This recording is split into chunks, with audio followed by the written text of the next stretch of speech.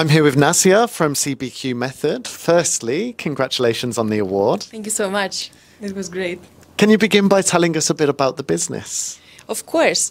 So we're the CBQ Method. CBQ stands for Cognitive Behavioral Quitting, and we help people break habits and addictions with the CBQ Method, which is a cognitive and behavioral process. So without obviously giving away too much about the secrets of it, so what is the method and how does it actually work?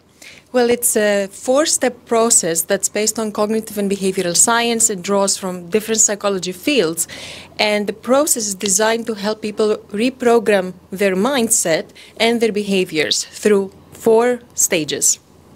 And the 4 stages, what are the 4 stages? Great question. The first stage is making a decision, is choose to change. Stage 2 is change your mindset, because no behavior can change without first changing how we think about it.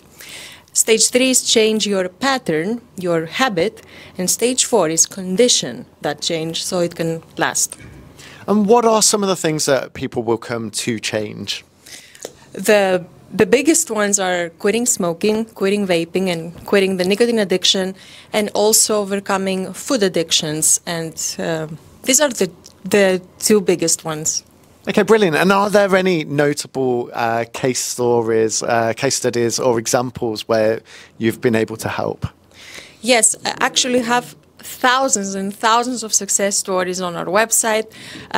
A story that actually comes to mind is from our member Val from the UK.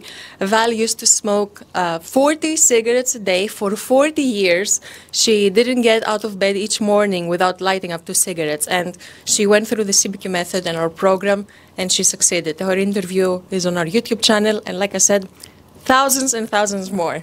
It's quite some transformation. Yes, definitely. Well, keep up the excellent work and congratulations again on the award. Thank you so much. Thank you so much. Yeah.